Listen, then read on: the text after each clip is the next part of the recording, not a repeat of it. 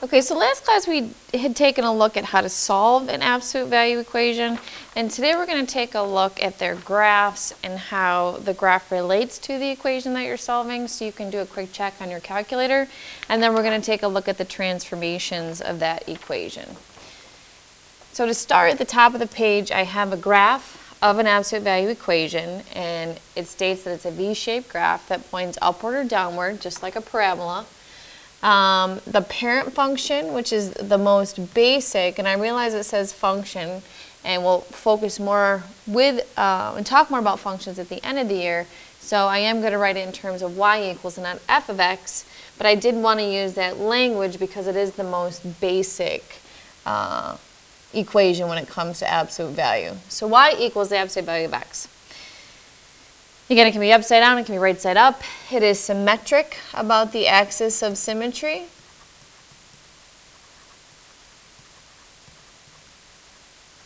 And the point where the graph changes directions is called the vertex. So if you take a look at the graph to the right, the axis of symmetry is drawn here so that the left side folds onto the right. It still goes through the vertex. So our vertex is 0, 0 with the axis of symmetry, still a vertical line, so the equation would be x equals 0. When you take a look at this side of the V, okay, you do have, this is actually part of the equation, which is y equals x, as it has a positive slope of 1 and passing through the origin, where this side of the V, this part, the part of the V is part of the equation y equals negative x, as it goes through the origin and has a slope equal to negative 1. We're going to focus more on the graph on the back. First, I just want to talk about the relationship when you solve the equation algebraically in its graph. So if we take a look at the equation x, the absolute value of x minus 1 equals 2, and solve it, so I set it equal to 2 and set x minus 1 equal to a negative 2. When I add the 1, we get 3. Add the 1, we get negative 1. So those are my solutions or my roots. We have a positive, we have a negative. If you want to check or solve by graphing, okay, you want this equal to y. So I have to subtract the 2 to move it over. So I have 0 equals the absolute value of x minus 1 minus 2. Now when you type in the equation, this is where the y is going to be. So absolute value of x minus 1 minus 2. And you want to know for what values of x is y equal to 0. Okay? So I want you to type that equation into your calculator. Our points are going to be from negative 2 to 4 to see that symmetry for x. So we have negative 2, 1, negative 1, 0, 0, negative 1, 1, negative 2, 2, negative 1. We're starting to see that symmetry, 0, 0, 1, 1. So here's the point in the middle, so the point where it changes directions. Here's the vertex.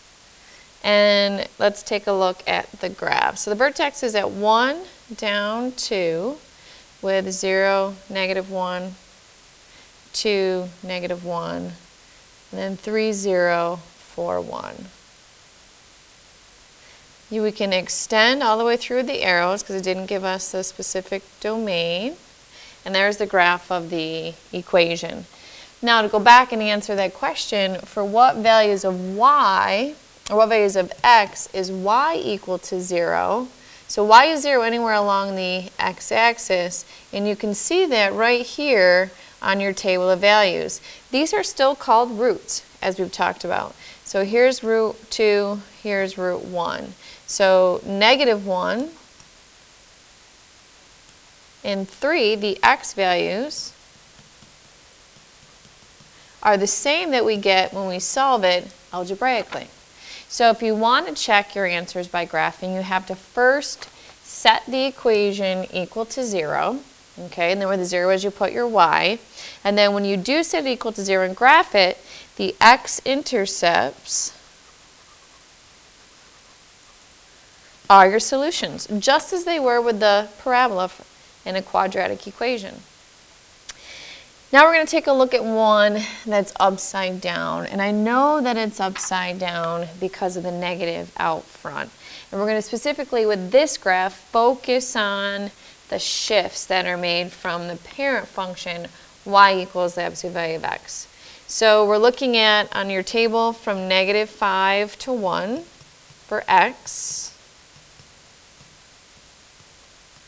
And our vertex is -2, 3. And the points go 2, 1, 0, 2, 1, 0, or the values for y. So let's graph that. -5, 0. -4, 1, -3, 2, -2, 3, -1, 2,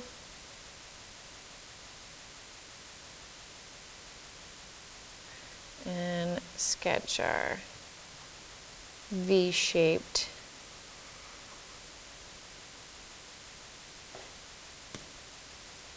Okay, so we know that the negative out front, okay, this turned it upside down. And this number within here also indicates a shift left and right. So let's make note that this was upside down. Now, from the origin, and that's what we're looking at, the shift, left 2, up 3, that turning point or vertex was. So when it's a +2, that means it's going to go left 2 units when it shifts. And then this +3 means it's going to go up 2 units. Now we think +2, we think we're moving right, but it is backwards and it's the opposite. And note too, with the vertex being -2, 3, in the equation within your absolute value symbol, that x value will always be opposite, okay? In order to have it shift left, we have to have the +2 to indicate left, but a -2 indicates on the x-axis that we're left of the origin. So when we talk about these shifts, it's all according to the parent function, which looks like this, with the vertex right at the origin. Okay, so this went left 2, up 3, it flipped upside down, and the width remained the same. We still have a slope of 1 and -1. So if I look at the green, we go up 1 over 1, up 1 over 1, up 1 over 1, or right 1, down 1. So we still have the same slope, or the width of the V shape remain the same. And we'll see on the back how that's affected. If you had to solve this by graphing, the values, if you take a look, would be -5 and 1 will give you an x. So for 0 equals -x plus 2 plus 3, x would be equal to -5 and 1 if you were solving this equation. So the table on the back highlights all of these shifts or changes for a graph that's not your parent function. So if you're given y equals x, or y equals the absolute value of x, you know it's a V-shaped curve with the vertex, it's upward right at the origin. If I look at an equation like this, as we talked about, this hk is the vertex, the numbers that are here, with the x value being the opposite. Okay, where your axis of symmetry is always going to go through the x value of that vertex. So the axis of symmetry line would be x equals h. Now, to determine if the graph opens up or down, that's all based on the a up front. If a is positive, it's going to open upward. And if a is negative, it's going to be downward. Okay? The next part deals with the A also relates to how wide or how narrow the V is. So the graph is wider than our parent function if the absolute value of the A, meaning when you take the absolute value, if it's negative, it becomes positive, becomes wider if it's less than 1. And it is narrower if the absolute value of A is greater than 1. And think about slope, okay? If A was 1/2 versus 3, this means you're going up 1 over 2. Okay, you're going over more than you're going up. If it was 3 or 3 over 1, that means you're going up 3 and just over 1. So you have a greater slope, if that helps you with how wide or how narrow the graph is going to be. The next part of that table, we have the only difference between this and this is the negative h versus positive h, and that is a shift left and right. If it's negative, you're going to go right, and if it's positive, the graph is going to move left. And outside, this k value, negative k versus positive k, is the shift up and down. So if it's negative, that means you're going to go down that many units. If it's positive, you're going to go up. So this first question with transformations asks you which equation represents the shift or the translation of y equals the absolute value of x. So there's the graph of y equals the absolute value of x.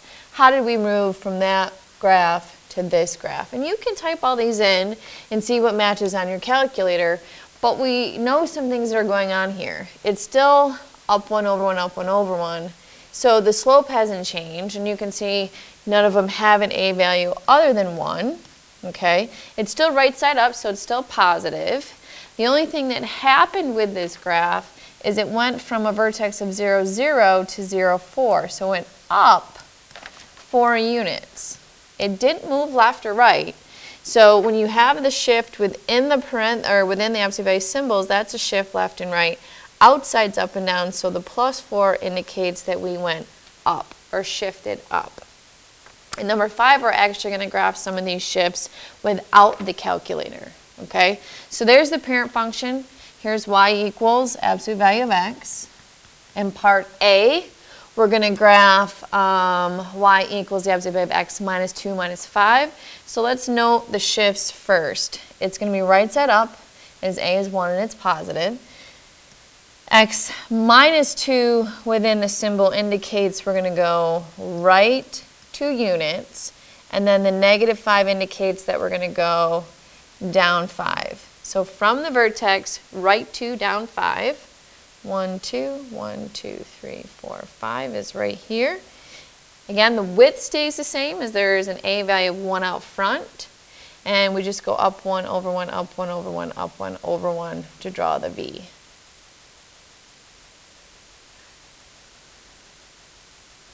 So here's y equals absolute of x minus 2 minus 5.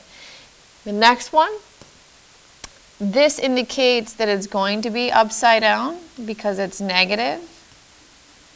Plus 2 means we're going to go left 2, and then plus 4 means we're going to go up 4, all from the vertex. So starting at the vertex, moving left 2, and then up 1, 2, 3, 4 puts us here. And instead of going up 1 over 1, I'm going to actually go down 1, or right 1, down 1, or right 1, left 1, because the V-shaped is upside down, because it's negative.